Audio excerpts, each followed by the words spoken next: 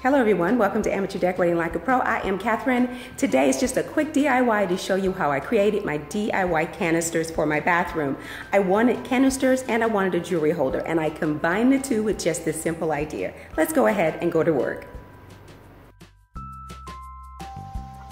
Okay guys, let's get straight to the point. These are three of the items that my husband and I share in our bathroom, and we don't like a lot of stuff on top of the bathroom counter.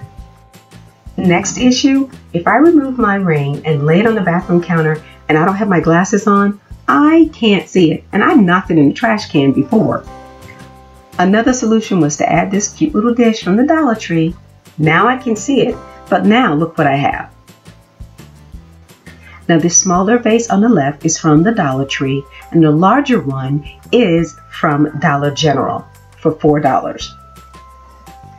Now these terracotta saucers are going to be my lids for my canisters, and they are from Lowe's. The smaller ones were around about $1. The larger one, I want to say, was about maybe $1.50, $1.70, somewhere around there. I lost my receipt, so the three of them might cost you around $4. I would recommend that you take your vases with you to Lowe's, then you're sure to get the right size saucer. And these three lamp finials I got for $2.39 each from Hobby Lobby.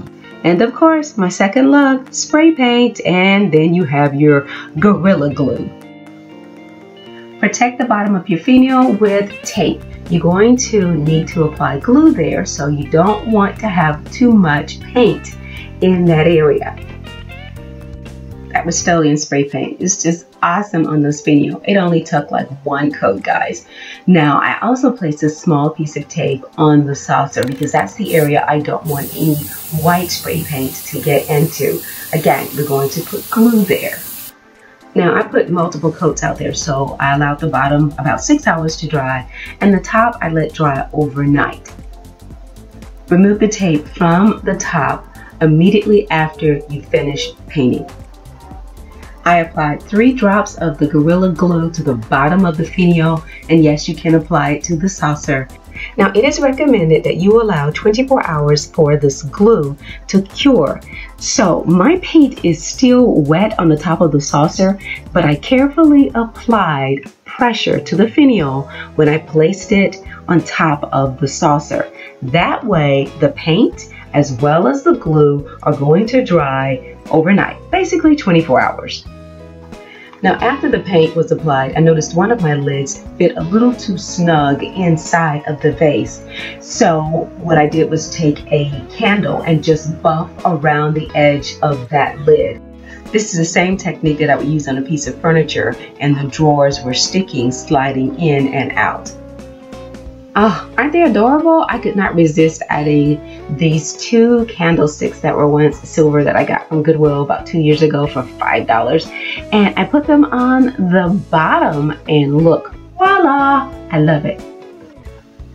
And now when I step into the tub and I forget that I'm wearing my earrings, I've got a safe place to put them. Now I chose white and gold because, well, obviously I have a theme in my bathroom, and I am loving how it's coming together on a budget. This picture was from Hobby Lobby for $10 on clearance. Well, that's it for me, guys. My vision may not be 20/20, but guess what? I can find my jewelry on top of these beautiful white saucers.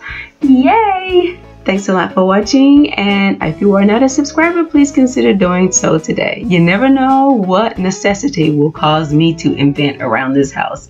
Remember, stay in prayer and stay creative.